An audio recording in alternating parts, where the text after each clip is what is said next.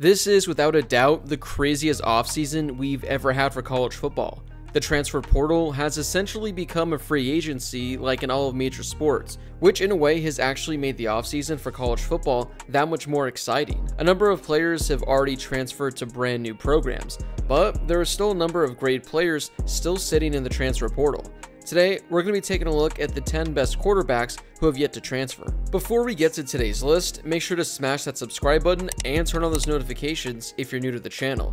If you're watching this video, odds are this is the first video on my channel that you've watched, so make sure to subscribe for future college football videos.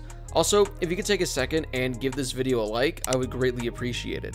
It helps share the video with more college football fans, plus it only takes a second to do.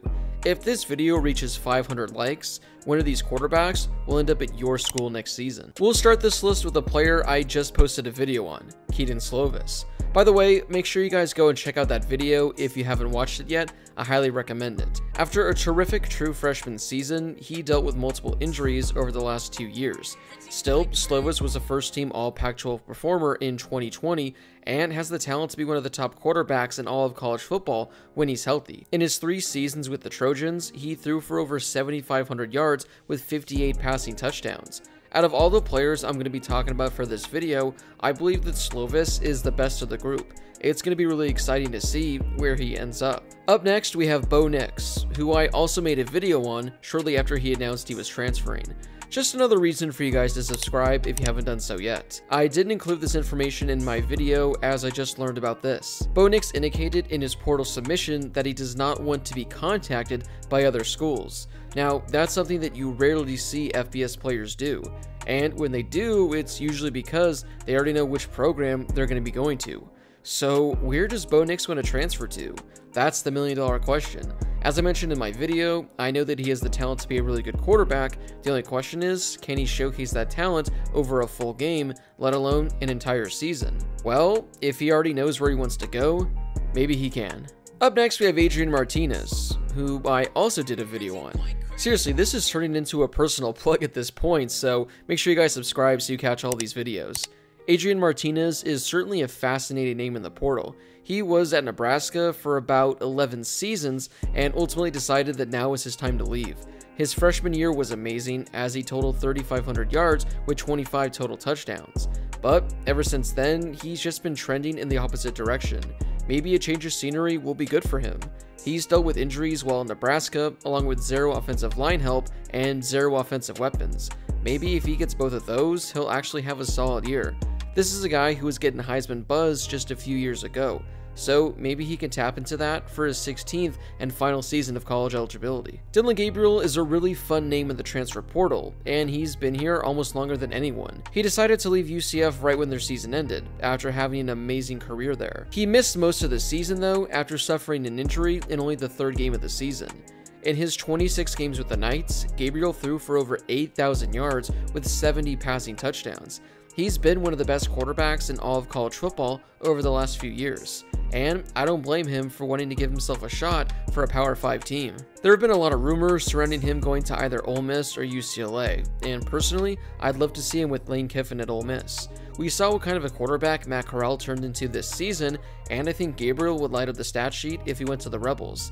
He might not be the biggest name on this list, but he certainly has a chance to be the most productive in 2022. If you don't know the name Cameron Ward yet, now's your chance to get familiar. He's the best quarterback at the FCS level, and he'll be hoping to come to the FBS next season. During the spring, he won the Jerry Rice Award, given to the top freshman in the FCS. He threw for over 2,200 yards and 24 touchdowns in only 6 games.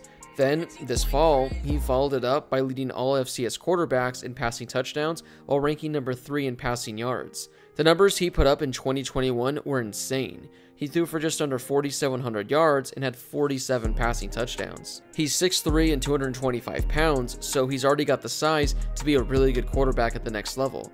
We just got to see what he's able to do at the FBS level.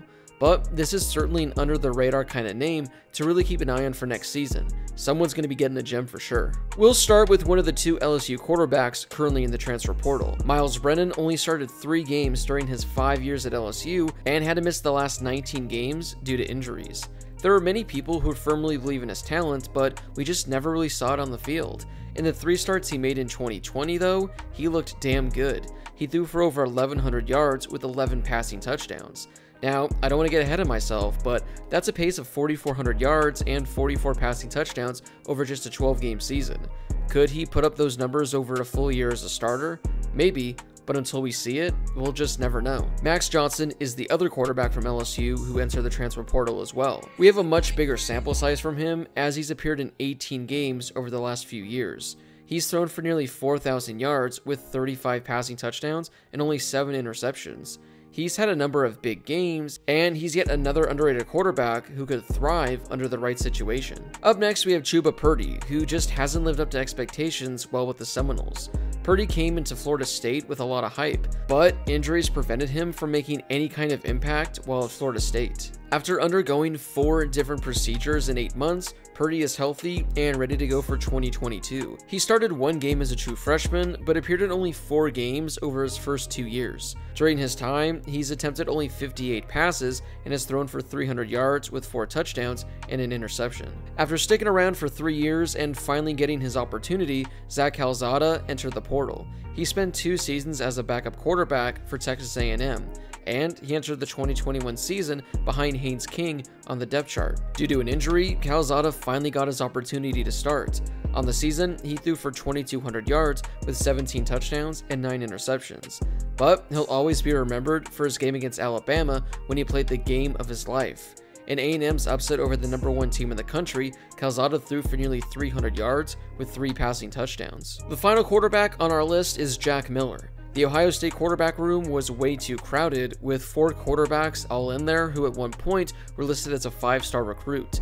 Even before Quinn Ewers decided to transfer, Miller decided to put his name in the transfer portal, saying that it would be unlikely that he'd play at least until 2023. Miller did see some backup duty in 2021, receiving most of his playing time against Akron when Stroud was injured and unable to play. During that game, he came in after Kyle McCord and completed 5 of 8 passes for 66 yards. So that wraps up this list of the top 10 quarterbacks to keep an eye on that are still in the transfer portal.